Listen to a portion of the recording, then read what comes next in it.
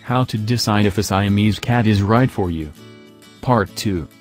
Learning about the breed. 1.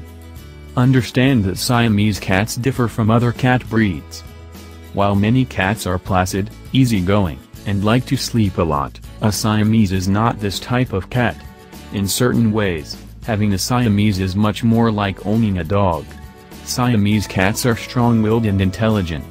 If the Siamese sets its sights on doing something, then they will do it regardless of the obstacles or consequences. 2. Expect difficulty training your Siamese cat.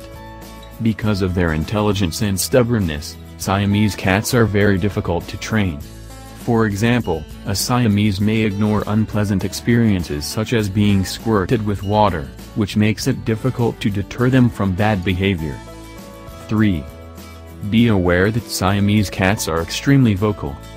A regular cat may chirp and purr sometimes, but the Siamese yowls and howls.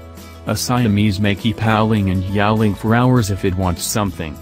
The Siamese cat's howl is loud and quite annoying, which is what makes it so difficult to ignore.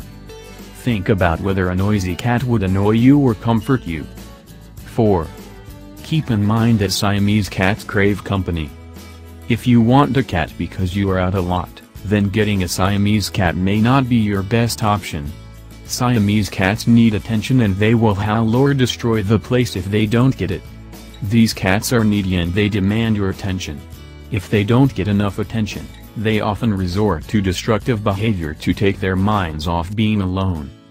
You will need to board your Siamese cat or hire a live-in pet sitter when you'll be away for more than one day, as your Siamese won't be able to tolerate human absence for any lengthy period. 5. Decide if you can make your home safe enough for a new cat or kitten.